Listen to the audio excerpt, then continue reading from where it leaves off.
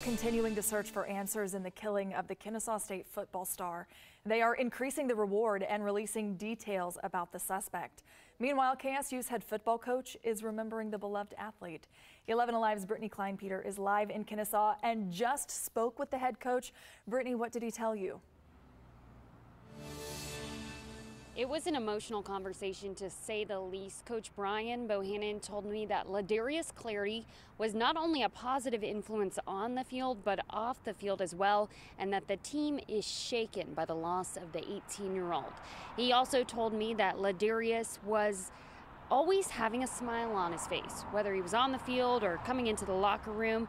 He said he carried a light wherever he went, and he was an excellent teammate, and he will be greatly missed. Right now, the Escambia County Sheriff's Office is still trying to figure out who killed him after someone shot up his car in Pensacola last week.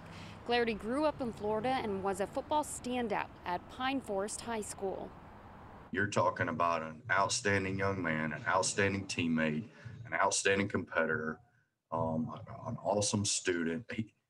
Listen, this young man had it all, and he was on the up and up, and there was great things ahead for him. So I think anybody that knew him, or even if you don't know him and you listen to who he is and what it's about, I think you all would be in shock that a young man with such a bright future was gone way before he should be. The sheriff's office hasn't arrested anyone yet, but it released this photo of a car that may be connected to the crime.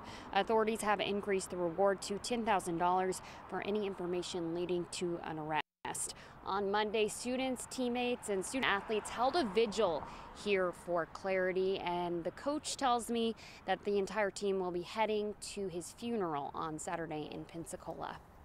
Such a tough loss. All right, Brittany, thank you.